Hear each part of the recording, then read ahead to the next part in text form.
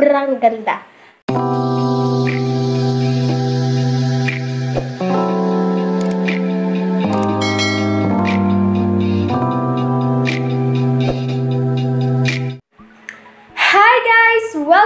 Welcome back to my YouTube channel. It's me, Kyra G.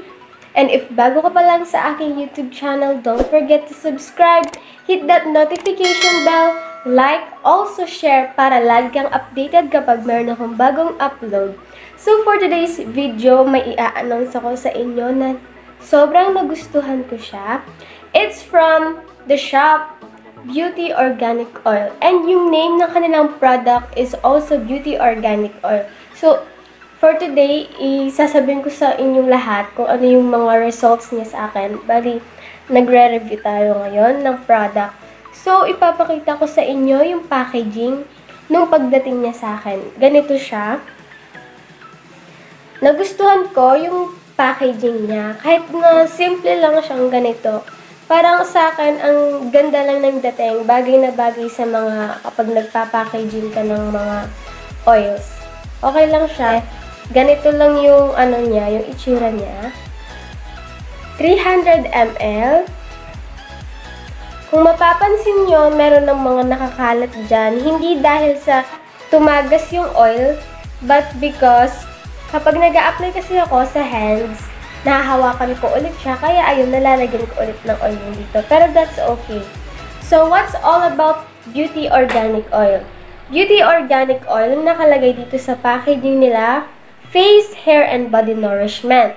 Okay, basahin natin yung mga, nakalagay, nakasulat dito. So, directions. Use 3 to 4 drops every morning and evening after cleansing and toning using cotton pads. So, ipapakita ko sa inyo kung ano yung ginawa ko nung ginamit ko siya. By the way guys, as you can see, ganyan yung buhok ko. Basa pa yan, kakaligo ko pa lang kasi ipapakita ko sa inyo kung paano ko siya ginamit sa hair ko. And sobrang ganda. As in, maniwala kayo sa hindi. I'm just saying 100% kung ano yung mga naranasan ko. So, eto. Caution. For external use only. Okay, ingredients. Apricot Kernel Oil, Argan Oil, Jojoba Oil, Rosehip Oil, Safflower Oil. Safflower, ito siya. Papakita ko sa inyo. Ayan. Sunflower Oil, Sweet Almond Oil, Tea Tree Oil, Virgin Coconut Oil, and Wheat Germ Oil. So, yun yung mga ingredients niya. And sobrang nagustuhan ko siya kasi it's all organic. Yun nga, puro lang siya oil. So, safe talaga siya gamitin. By the way, sasabihin ko ulit sa inyo para saan tong mga oil na to. Hindi lang sa face, hair, and body nourishment, kundi vitamins din siya and nakakapag-treat din siya ng maraming disease na mararanasan mo sa balat. Ano-ano sila? So, eto sila. Has antioxidants, vitamin A, B, D, and vitamin E.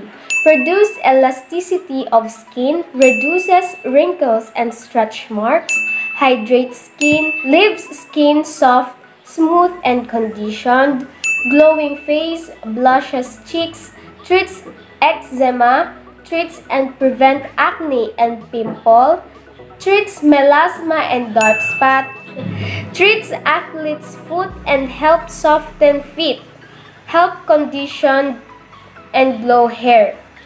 Can use to whiten underarms, can use for dry lips. So yun kanina, can use for hair to be soft, less damage and condition. Ito. So yun nga yung mga ingredients niya kanina. Mga high quality oils sila. SRP, you won't believe it guys. SRP for only 299 pesos. Ipapakita ko sa inyo yung shoot nung ginagamit ko siya and yung before na itsura ng skin ko. Ipapakita ko sa inyo. And then, ngayon, yung masasabi ko. Isa masasabi ko sa oil, kasi ako na-discover ko siya para sa lips. Nabasa ko tong yung Beauty Organic Oil. Nung nag-visit ako sa page nila, hindi ko pa nakitaan ng review about sa dry lips. Eh, nagkataon na sobrang nag-dry ng lips ko kasi hindi ako pala inom ng tubig. And then, nag-crack siya, nagkasugat siya. And guys, isang gamitan ko lang, gumaling agad siya, nag-exfoliate siya, natanggal yung dry skin mismo ng lips ko. So, yon guys. And then, trinay ko na naman siya sa aking hair. First try is, hindi ako nag-shampoo. As in talaga, hindi ako nag-shampoo. And then, gabi na nun. And after kong ma-use, sobrang, soft siya sa hair. And parang gumamit ka ng vitress, pero mas maganda yung effect niya. Ganun siya.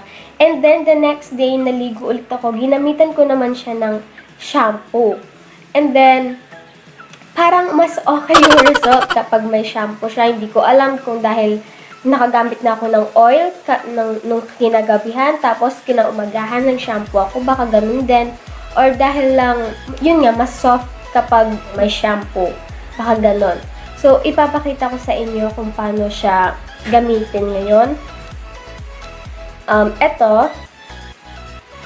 By the way, nung paggamit ko nung Beauty Organic Oil ng gabi, pinatuyo ko agad siya sa electric fan kasi gabi na, masama kapag matutulog ka ng basa ang buhok.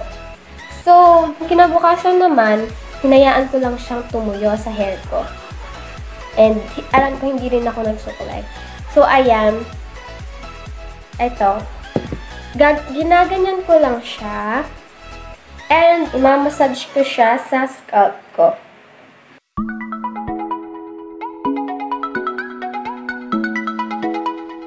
Also guys, ginagamit ko rin siya sa aking pilik mata. And, na-notice ko sa aking pilik mata, yung pilik mata ko kasi, medyo moderate lang yung pagkakapal niya. And, na-notice ko na medyo humaba siya. Medyo lang. Yung may improvement siya, kumbaga, ganun. Kasi hindi din naman masyadong mahaba yung pilik mata ko eh. So, i-continue ko yung niya, and then update ko na lang kayo kung anong mangyayari sa pilik mata ko. Pero, a-update ko na kayo ngayon sa hair ko and sa face ko, sa lips ko also. Kasi nga, napatunayan niya na. Also guys, isi-share ko sa inyo yung mama ko, naglaba siya. Nagkasugat siya dito. Eh, sabi ko, pahiran niya ng oil. Tapos, kinabukasan, gumaling na yung niya. Pwede din pala pwede din siya sa kuko. Check nyo yung page, or ipapakita ko dito yung review. Ayan siya. Gamit niya yung Beauty Organic Oil, nilagyan niya yung kuko niya, and then, pinagaling.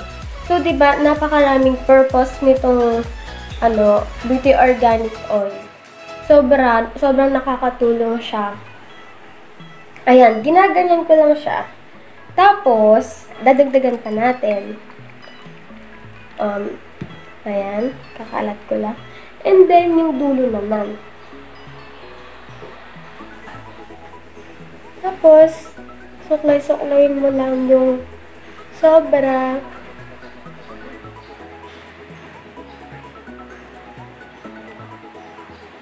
So guys, ayan.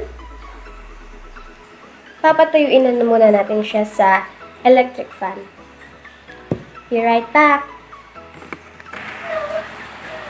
So ayan guys, nakatapat na ako ngayon sa electric fan. Electric fan yan guys Ayun.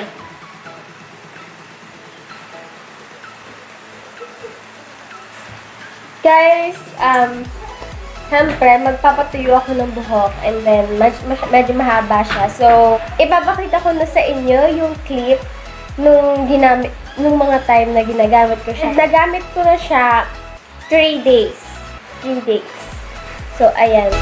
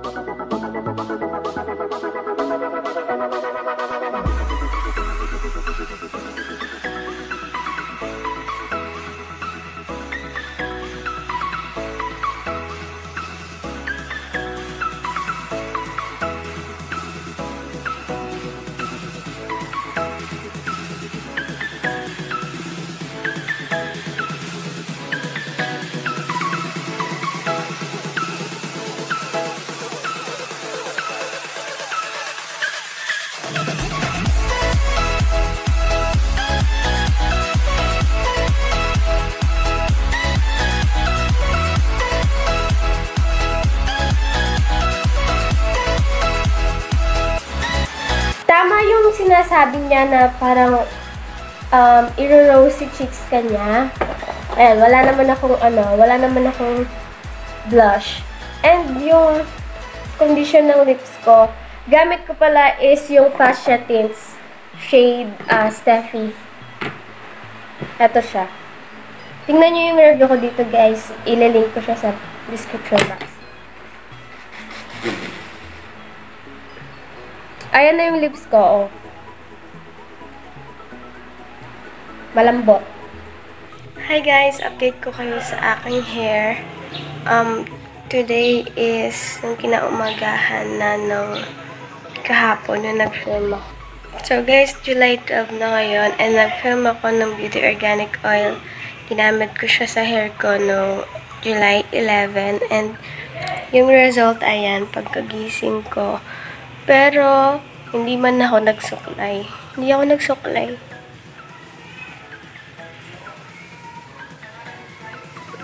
Ayan, sobrang lambot pa rin niya.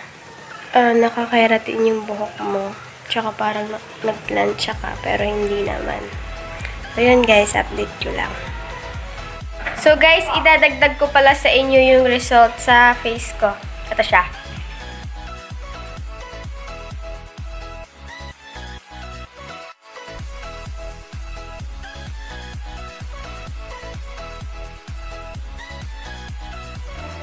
So guys, ayun yung result niya sa face ko. Nakita nyo medyo nagpipink-pink yung yung face ko. Pero no peel yun guys Hindi siya nagpipil. And then, ayan yung hair ko. Hindi pa siya masyadong tuyo. Pero tingnan nyo naman, hindi ko siya sinuklay Ayan siya, O, diba? So guys, napansin nyo yung problema ko lagi sa ilong ko. Ito. Na-soft niya. Hindi ako nagtanggal ng blackheads or whiteheads pero napalambot niya. So, yun guys. Sobrang nice niya. So, guys, magpapakita pala ako ng mga pictures ko kung ano yung hair ko nung hindi ko pa siya nagagamit. And, yun guys. So, that's it for today's video, guys. Sana marami kayong natutunan at sana na-enjoy nyo. Don't waste your time. Grab yours now. Dito sa Beauty Organic Oil na to kasi ang dami niyang purpose. So, yun guys. Before we end this vlog, don't forget to subscribe, hit that notification bell, like, also share para lagi kang updated kapag meron akong bagong vlog. And shout out pala kay Carly Claus and kay Jonah Cruz. So, yun sa mga supporters ko. Shout out daw kay Yumi! So, yun. Nagpa-shout out siya. Thank you so much, guys. I love you all. Spread love and God bless. Ingat lagi!